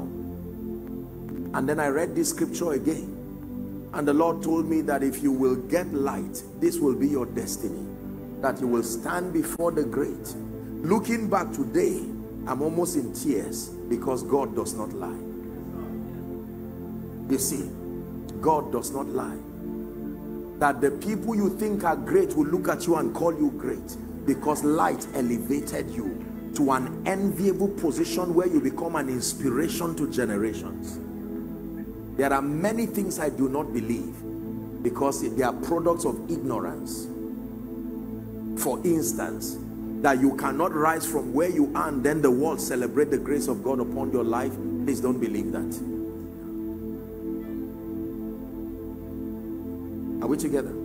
Let's finish that scripture. 1 Peter 2 and verse 9. But you are a chosen generation, a royal priesthood, and holy nation, a peculiar people, that you should show forth the praises of him that hath called you out of darkness. What did he call you into? What did he call you into? So when he calls men out of darkness, what makes you spectacular is not just the size of your body, not your voice, not necessarily your looks. It is that you are surrounded by marvelous light. So much light that darkness cannot come again. You don't tell darkness go, you tell light come. When light comes, darkness goes. Is that true? So many of us have dwelt in darkness for far too long, and the Lord is challenging you right now. Get angry, identify the areas of darkness, and insist that in this conference, in the name of the Lord Jesus Christ, it must give way. There are many things, as I wrap up, that qualify to be called darkness. Let me list some of them for you in case you have forgotten. Are you ready? Number one, disfavor is darkness. Delay is darkness. Retrogression is darkness. Plagues of sicknesses and infirmity, darkness. Oppressions of witchcraft and all kinds of things, darkness. Stagnation, limitation is called darkness. The inability to make constructive progress in your life, darkness. Financial limitations, darkness. Are we together? Threats that you go to bed and you cannot sleep in peace. You wake up more tired than you were when you slept because of evil and wicked dreams. The Bible says he giveth his beloved sleep. But there are people, the moment they close their eyes, they begin another battle, they get up tired. What kind of oppression is that? Darkness. How about some kind of demonic cloud covering your giftings? Listen, let me tell you, I have met gifted people in my life. There are gifted people in this city. There are gifted people even within this place. I have met gifted people in ministry, gifted people in business, so much so that you wonder, why are you at this level with this kind of gift? That some of the people you are celebrating are not half as gifted as you. But there are spirits that just sit on the glory of men and not allow them rise. Gifted but limited. This conference is an opportunity that God has put together so that that veil be lifted from your eyes. In the name of Jesus Christ. For some of you, we do not even know who you are, because you are standing from a position of darkness, and we cannot know whether you are the one God sent for us to bless and lift, because we cannot see you. I told you that darkness, it creates an aberrated identity. You don't know who is who. You might be looking for someone and stand near the person, but because it is in darkness, you cannot even know. Light is powerful. The Bible says that which makes manifest is light. Hallelujah. Praise the name of the Lord. When Jesus was born, there was a star in the sky. Is that in your Bible? That star was so bright, the Magi looked at it and said, no, this is not just that the atmosphere is bright, there has to be something. And they followed that light until they got to where Jesus was. That means there is a light that should compel men from wherever they are to say, what is making, there is an illumination in this church, there is an illumination in this family, that they should come to right where you are. And Jesus, as a baby, he had not prayed, he had not fasted, there was just light over him, and gifts were already coming to him. Before he made mention of any first prayer, before he made mention of any first fasting, before he even understood those who would walk with him, as a baby, simply because there was a light upon him, the Magi came and they brought to him gifts of gold, of frankincense, and of myrrh. How do adults worship a baby and drop gifts? As a baby, he could not even say thank you. That is the power of light. That when light is upon you, you will marvel and wonder at the things that men will do.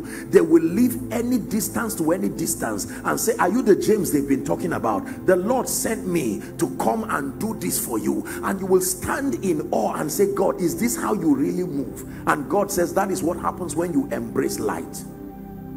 Fight darkness. Reject darkness. Be on a campaign against darkness. Darkness, especially as ignorance. Make up your mind that I will not be a believer that is just saved and yet wallowing in ignorance, full of supposed wise sayings that do not carry any spiritual power. For instance, one day go better. That is not an accurate scriptural statement. It's just a sociological comfort. For instance, life is turn by turn. My turn is coming. See, those statements, nobody's turn is coming anywhere. You force the time to arrive at your... I didn't get my point now. Yes, there is the law of time and chance where potentials come towards you. But if it must be your turn, it happens by taking a the Bible says right from the days of John the Baptist until now, the kingdom suffered violence, and the violent taketh it by force.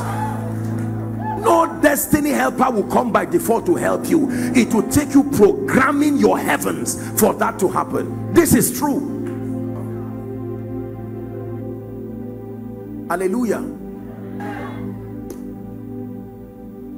So tonight I have the assignment of challenging you to shake you off, to say, no, there is more to your life than this. You've been given all kinds of excuses. Leave those excuses this night. You're a man of God, you are a worship minister, and nobody has discerned your grace in Lagos. It's a different thing if you are in your season of training. If the season of training is over, just know that it is darkness keeping you down, and you get up and say, Lord, I will press in light. One song that will come from your spirit will make the nations to place a demand. Let me tell you, it's not difficult to rise when light is the one that is lifting you. If you try to lift yourself, you will be wasting your time. Hallelujah. I met a gentleman a few weeks ago where I was in Lagos ministering at a church, and I met this gentleman, very fine, brilliant young man, and I think he's responsible for one of these inventions across the transport sector. And he was speaking to me, and I said, this guy is smart. This guy is very, very smart. And when he was telling me some of the things that he was doing with the governments of a few nations and all of that, I told him, I said, this is wonderful, but I want to pray for you. There is a grace called visibility.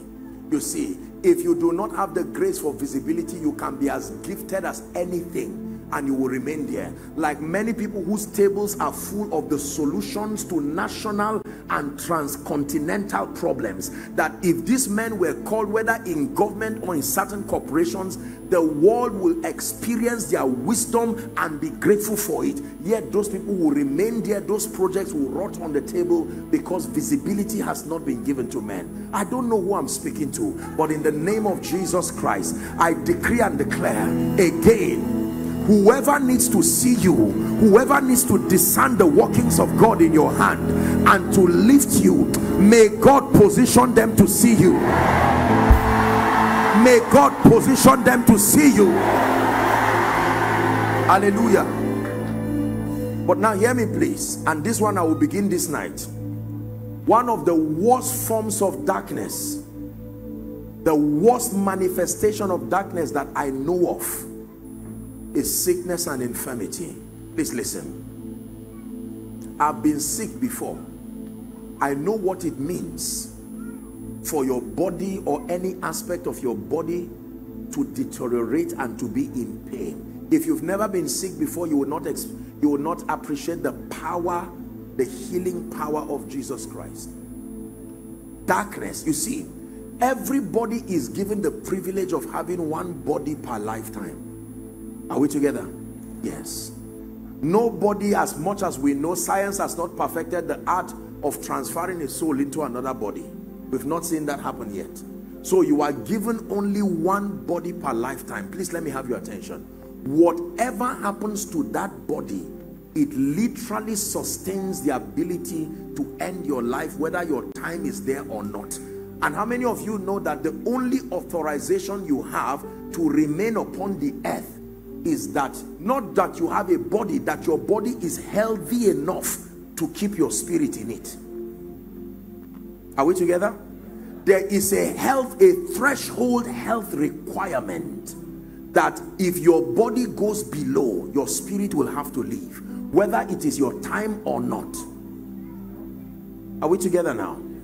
That means anything that tries to disturb the health of your body is attempting to administer death to your life, and you should not tolerate it. Are we together now? This is very important. We have all kinds of sicknesses that disturb people and rob them of the liberty to enjoy beauty and color. The man called Hezekiah, great king, and yet this man was about to die. And the prophet came and said, put your house in order, you are going to die.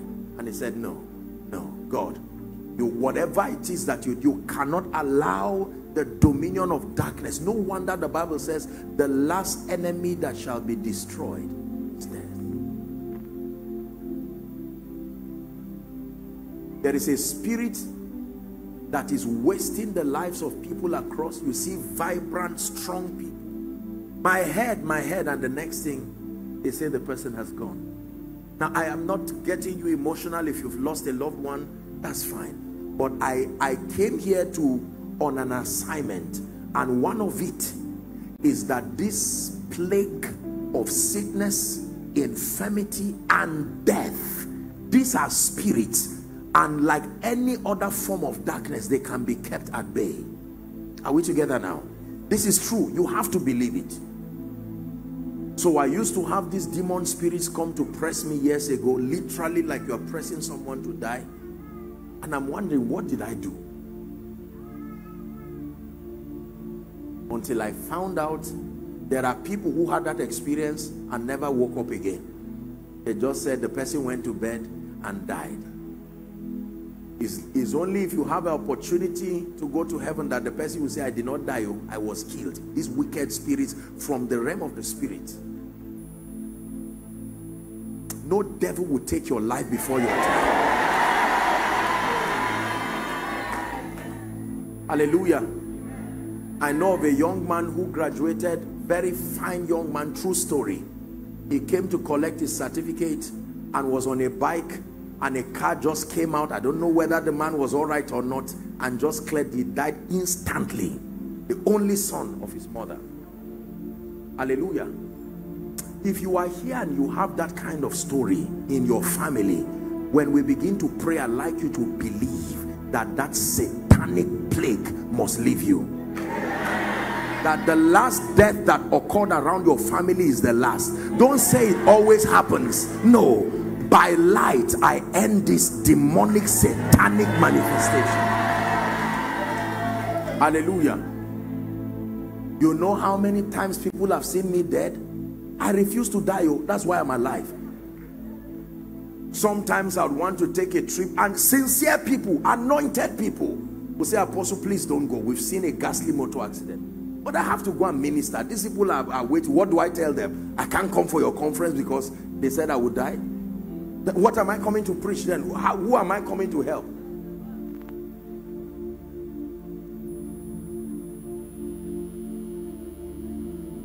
Sure, some of you are saying, Apostle, don't speak like this. So speak like that. That is exactly the fear I want to drive out of your life. It says, and to deliver them who through the fear of death have all their lifetime been subject to bondage. Hallelujah. Praise the name of the Lord. The righteous are as bold as a lion, but your boldness is not based on nothing. Your boldness is based on light, that you can stand with light and stand in peace and know that in the name of Jesus the word of God will work for me. There's nothing the devil can do about a man who has found light. His assignment is to stop sufficient light from getting to you, but once that light has arrived, you will arise and then you will shine. It's in your Bible. It says, arise from the depression and the prostration that circumstances have kept you. Rise to a new light.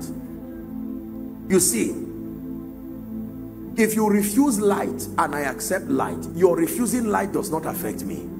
Are we together now? When it has to do with the ministry of light, it is personal. I can only encourage you, but surrounding yourself with the light that gives you victory is entirely your responsibility.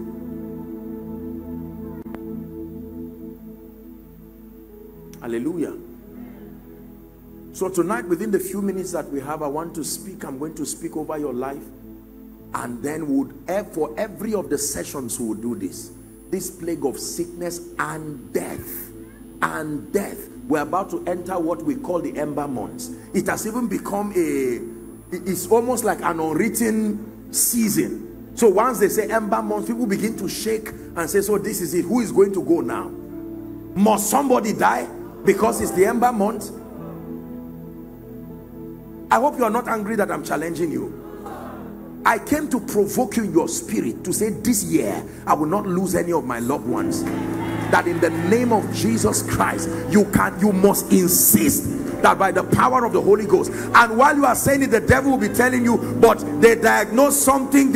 Every tree that has not been planted by my Father, that is the confidence of the believer. No, every tree that has not been planted, I shall not die, but live and declare the works of the Lord.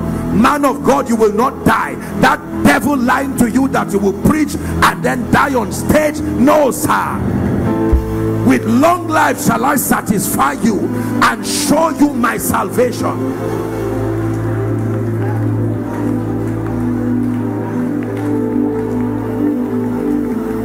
Hallelujah. Hallelujah.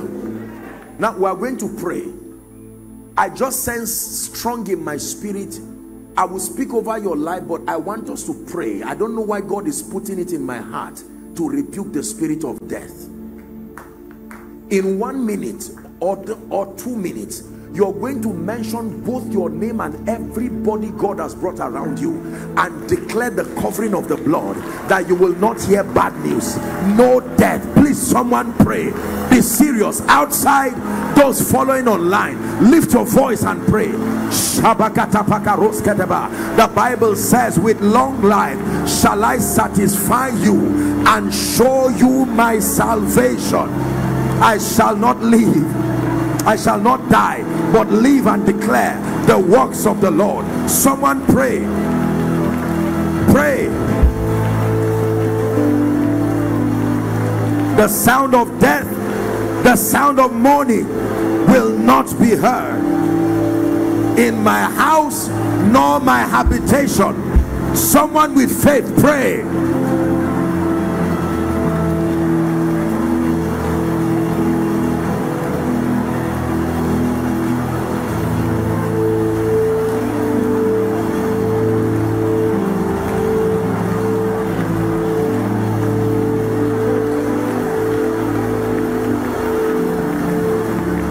Mention the name of your children. Hallelujah. Please look at me. In Jesus' name. We are still praying. It's not only men that can die. Things can die. Like a business can die. Like influence can die. Like reputation can die. So when I say prophesy life, it's not only life in terms of your existence. You will speak to anything that can have life, whether it is your business, whether it is your influence. It will not die. Open your mouth and pray. Death will not be around my habitation, in the name of Jesus, the Son of the living God.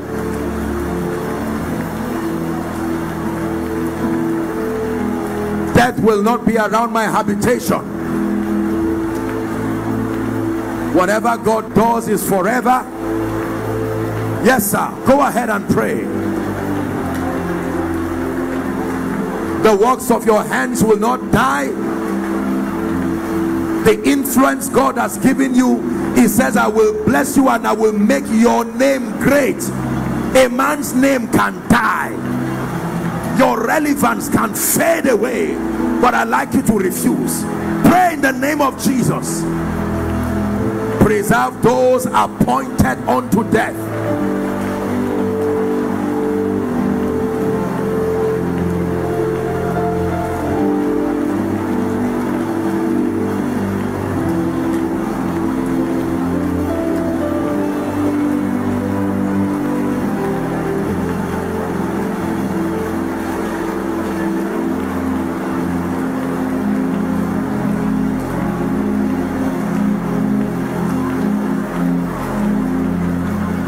Hallelujah. Hallelujah. We're still praying. By your spirit I will rise from the ashes of defeat. The resurrected King is resurrecting me. In your name I come alive to declare your victory. The resurrected King. We are going to pray. You know the areas of darkness in your life. Please look at me. Look at me. I don't want you to keep quiet, and I don't want you to be ashamed and embarrassed. Every area where you have not seen result, genuine, consistent result, mention it by name and say in this conference, the darkness that sponsors the reign of that pain or that evil must give way. Go ahead and pray. Go ahead and pray. My life must bring glory to Jesus. My life must bring glory to Jesus. Contend in the name of Jesus. If it's your finances, mention it. You may not know what dimension of light, but identify the darkness there. You must change. Sickness up and down, oppression up and down, retrogression up and down. No. Joy today replaced by sorrow. Someone is praying. Someone is praying. Someone is praying. Someone is praying. Pray from the depth of your heart.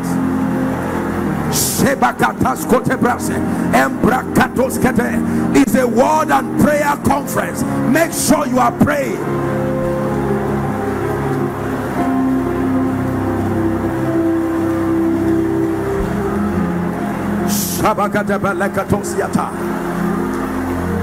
Darkness, your time is up. Financial darkness, marital darkness, darkness in the area of fruitfulness, darkness in the area of career, darkness in the area of ministry. Someone who is angry in your spirit, go ahead and pray. It must give way.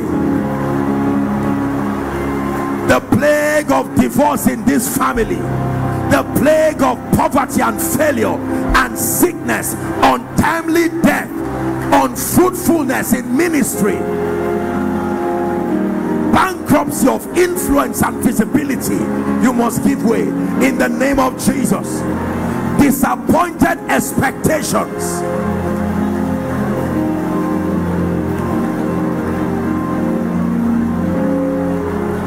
take a minute to pray. Take a minute to pray. Take a minute to pray.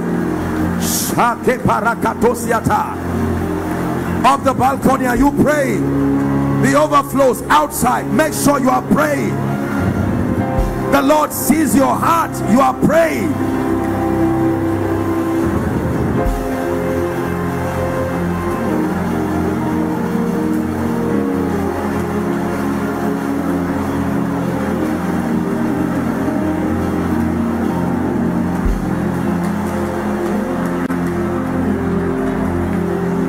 Pray, pray. The flesh may be weak, but the spirit is willing. God has spoken great things concerning you. Do not be silent. Pray.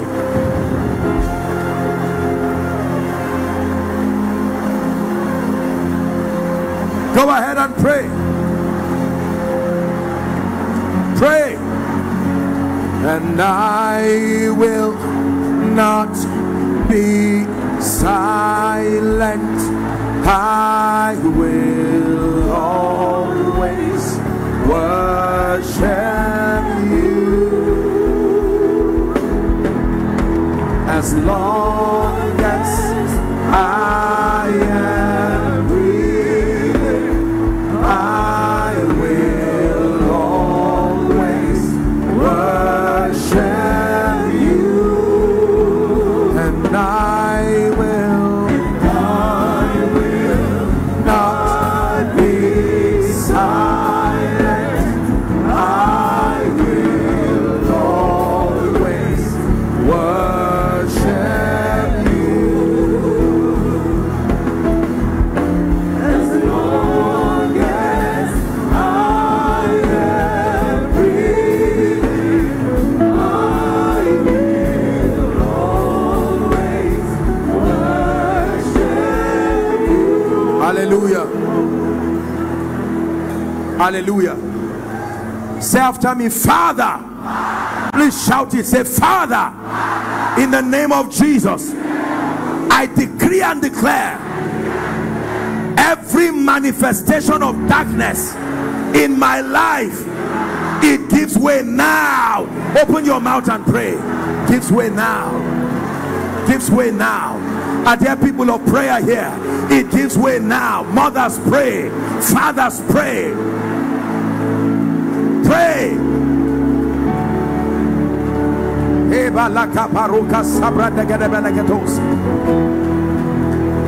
The reign of darkness, and ye shall know the truth, and the truth shall make you free.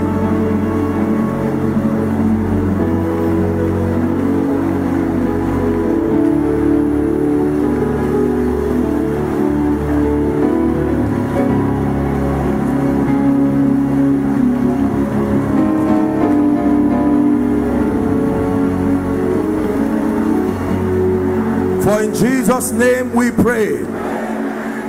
In Jesus' name we pray. Please don't be tired. Something is happening in the spirit. Genesis 1:5. Genesis 1:5.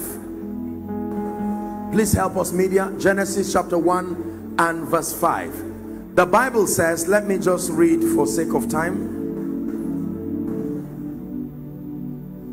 God called the light day, and the darkness he called night. So light has a name. Another name for light is day, and another name for darkness is night. And the Bible says weeping endures for as long as it is night. Once you are in darkness, crying does not come to an end. It says, but joy comes with the morning. That means it is not the chronological passage of time that causes day and night. It is the presence or the absence of light. It is night now, geographically speaking, but it can become day when you have light. Hallelujah. There are many of us, whether it is 12 noon, whether it's 6 a.m. in the morning, 6 p.m. in the night, 12 midnight, spiritually you are perpetually in the night because it is darkness. That is the reason why you cry in the morning, you cry in the afternoon, because weeping is connected to night. Hallelujah.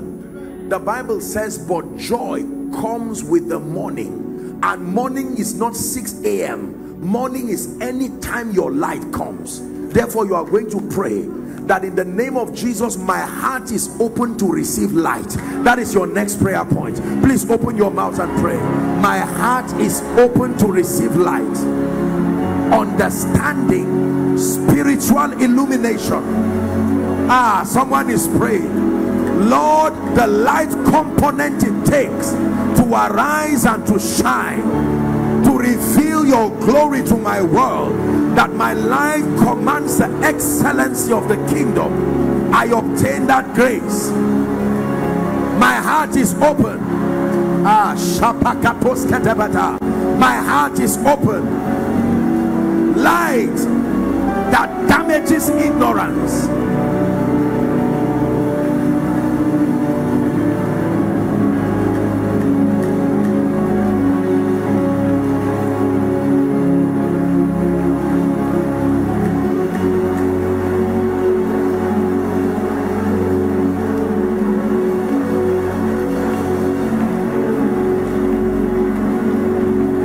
Is open. My heart is open. I see this conference as a spiritual investment, that finally I have a chance to put together the truths, the light that will liberate me indeed.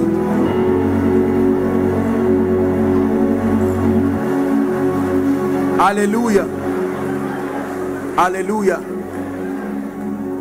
Jesus said, and ye shall know the truth. He never said being around the truth sets you free. He never even said having access to the truth sets you free. Ye shall know the truth. Ye shall know the truth. Ye shall know the truth. From tomorrow we are going to be exploring the truth. The light component that is responsible for the various aspects of our Christian life, that at the end of these sessions you will stand, you can wave yesterday goodbye and know that it is gone for good and forever, in the name of Jesus. But for someone here who came with any kind of satanic medical report, just place your hand. I want to pray just to speak over your life. And then I will also rebuke the spirit of death. This thing is not leaving me. I will still pray it. When God is insisting on something like this, it's because he wants to avert tears from a family. This is why he has, if this is the only reason, it is worth it. You're trusting God for a miracle, just place your hand on your chest. Father, there are several people who have come inside and outside, many following online. They have come to access the truth and to know it, the truth that liberates, the truth that sets free. Right now I am praying, first and foremost, if there is anyone under the sound of my voice, you have been seeing dead people in your dreams. You go to bed and what you are interacting with dead people, things that have to do with the grave. I decree and declare, whatever from the grave is calling you and saying you must come and join us, I sever that relationship now. For the Bible says, what fellowship has light got to do with darkness? I'm saying it again. If there is anyone who is being called into untimely death by dreams, prophetic experiences, ill speakings of men, activities of witchcraft, I decree and I declare right now, this moment, here at New Heritage Baptist Church, in the name of Jesus, the Son of the living God, let the spirit of death live your life forever.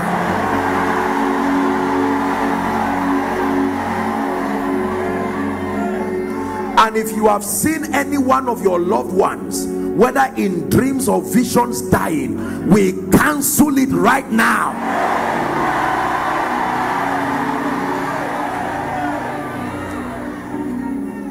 Anyone here suffering any kind of blood disease, I'm seeing a thermometer rising and falling, high blood pressure, in the name of Jesus Christ, I command that BP to go down. Eye conditions, be healed now. Any organ failure in your body, for some of you the organ may be so failed that you may need a replacement. May God, who is the greatest physician, in the name of Jesus, let him bring you a replacement now.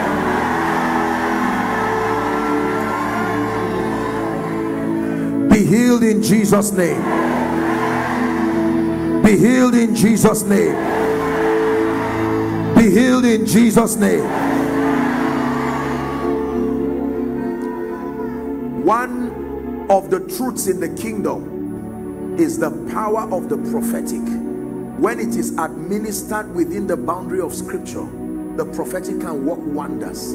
I want to speak over someone that in the name of Jesus, for many of you, before you get home, I say this as one sent by God, in the name of Jesus, something that has not happened in your life from January till now, may it happen this night. May it happen this night. A call you have not received, may you receive it this night, in the name of Jesus Christ.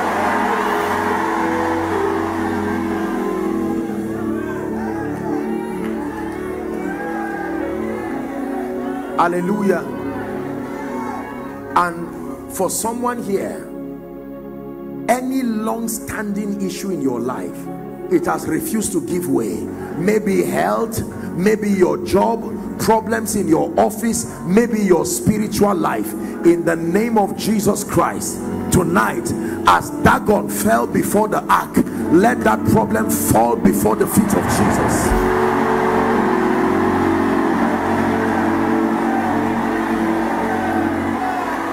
Hallelujah. For someone, you will wake up tomorrow with a text, with an email demanding for you from people who have rejected you. And I mean what I'm saying.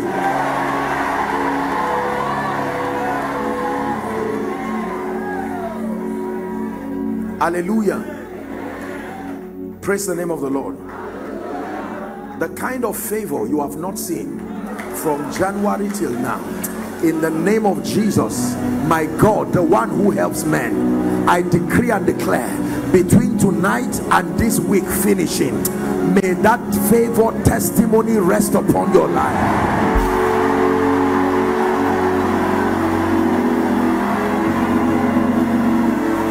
Hallelujah. Hallelujah. And for someone here, one of the blessings that you are receiving tonight is not just material, money or favor. What you are receiving tonight is a restoration of your spiritual fire. A restoration of your spiritual fire.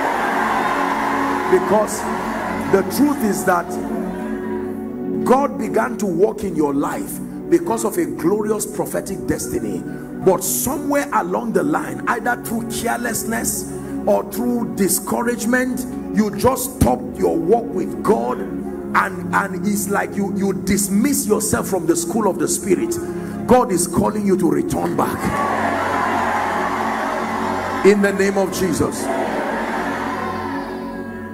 When I began my discussion, we shared the scripture that said God desires, number one, that all men be saved, and then that they come to the knowledge of the truth.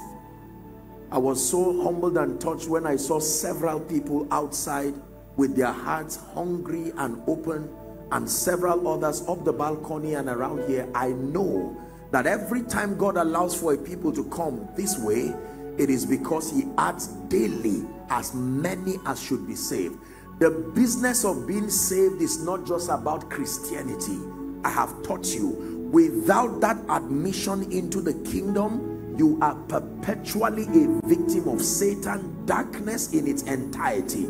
The authorized escape route from darkness and the authorized admission into the kingdom is Jesus. It is only through the living Christ that we have access to this life and this grace wherein we stand.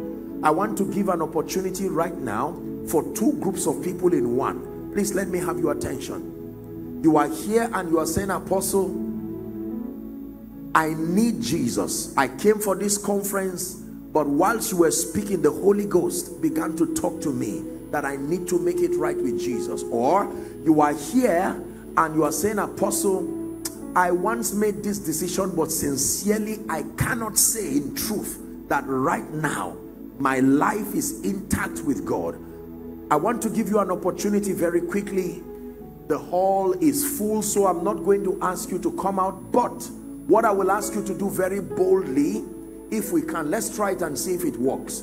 For those up the balcony who are making this decision, I would just want you to move forward and come just in front there, and then those in here, let's try to see if we can just squeeze one or two people at the aisles, because I need to see the people. Those outside, you will do the same. At least just move forward. Let someone, an official outside, just guide them on where to stand. After I lead you to pray, you'll be directed on what else to do. I want to count 1 to 5. Someone who is bold and not ashamed, come and stand. God bless you. Let's appreciate them. Come. I need no other argument, I need no other plea. It is enough that Jesus died, and that he died for me. 2, come. I need no other argument, I need no other plea. It is enough that Jesus died, and that he died for me. I'm seeing an auditorium. I hope there are people from that hall who are coming to the front. If there are people, celebrate them as they come to the front. God bless you. The hall on the screen and every other place. God bless you. God bless you. God bless you. Hallelujah. 4, and finally 5. I want to salute everyone who has come. If you are still coming, please move forward. I want to see you because I want us to pray together. Listen to me, beloved people of God. The Bible says, as many who will come to him, he will in no wise cast away. It is the noblest thing to do in this side of God's kingdom, to make this decision to accept the Lordship of Jesus as Savior and Lord and Christ. This is officially your admission into the kingdom, into a life of victory, into the kingdom of light, even his dear son. So I'm going to lead you, young and old, you have come, declaring your faith in Jesus. As I lead you through this simple prayer, I want you to repeat after me. Those outside, I'm sure you can see and hear me. And for someone who is watching online, perhaps you are watching by way of television, following from the internet, or perhaps watching a rebroadcast, and the Lord is saying to come make this decision, Hallelujah. I know that you are being given cards now, but let me plead that you suspend filling the cards for a moment, and then I'll lead you to pray. When you pray, I'll direct you on what else to do. All of you who are in front, please let me ask you, lift your right hand high above your head as a sign of surrender, and say this from the depth of your heart as loud and as clear as you can. Say, Lord Jesus, tonight I have heard your word. I believe that you are the Son of God. I believe that you died for my sin. Right now, I receive Jesus into my heart as my Savior, my Lord, and my King. I declare that the power of sin, Satan, hell, and the grave is broken over my life.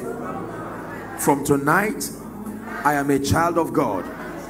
I go forward ever and backward never. Amen. Keep your wonderful hands lifted. Father, thank you for these precious ones. They have come declaring your lordship over their lives, and the Bible says, as many who will come to you, you will in no wise cast away. I declare that you honor their profession of faith, and in the name of Jesus we declare that you are recipients of eternal life. Indeed, the power of sin, Satan, hell, and the grave is broken over your life. From tonight we call you sons of light, and we decree and declare that darkness is on its way out of your life, never to return again, in Jesus' name. Now, 2 instructions very quickly. Please, can you give me one of these cards just for you to see? Thank you. You will be given a card like this. If you have not gotten a card like this, like the one I'm holding, please be patient. Keep standing until you are given a card like this. You would be expected to fill the card. Please fill it as clear as you can, and then I'm sure that the one half most likely would be for you, whereas the other you would pass it to the counselors. Are they going to follow the counselors, or they just fill? Just a moment. Okay, so you're going to fill it while you're standing now. Please don't go back to your seat with it. If they don't have pens, biros to write, someone do well, be a good Samaritan, help them with a pen so that they feel it right here in front. We're patient to allow you. Here's yours. Please complete it, and then you hand it over to the counselors, and then I'm sure that afterwards you'll be back to your seat. And when they do call for those who just gave their lives to Christ, please do well to identify with them so that you can be followed up properly in Jesus' name. Now, just 2 instructions and then we're done. Tomorrow there is a morning session, I understand. Let me encourage everyone, please and please do your best as much as you can to be here. And if for any reason you are not able to be here, do your best to at least connect online. I believe that it will be online so that you listen, because tomorrow now we're going to begin to deal with the keys of the kingdom. And then, as we always do, I hope and pray that with the permission of Reverend, tomorrow night will be a miracle service where we'll take the time to really minister to the needs of people. Hallelujah. So I'm requesting in advance that all of you, number one, invite as many people. I'm sure that extra provisions will be made. And then please come with your prayer requests. I love to pray for people and their requests. Write your requests. You can receive that of your loved ones who are not here. Those of you online, I'm sure that there should be the church link. The media team will make it available so that you can send in your request. And tomorrow we'll have the time to pray, to minister to as many, and then trust God for a mighty move of His Spirit in this place. But for now, may the Lord bless you. May the Lord honor you in the name of Jesus Christ. Your victory as a result of light begins right now. In Jesus' name we have prayed. God bless you. Thank you.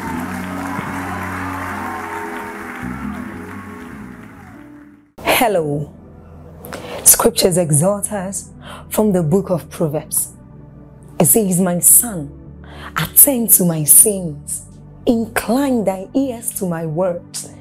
Let them not depart from thy eyes, and keep them in the midst of thee. As you have listened to this message, we believe that you are going to reap the blessings thereof if you attend to these words as well. That you will keep these words in the midst of your heart. That no matter the circumstance, your eyes are going to be fixed on these words. And as you have been blessed, we will tell you to share this message. Be an evangelist by sharing to others to be blessed. And then subscribe to this channel for us, because we have loads of videos, we have loads of content that is going to make you blessed, that is going to set you on course, that is going to set you ablaze. And don't forget to like for us. Thank you.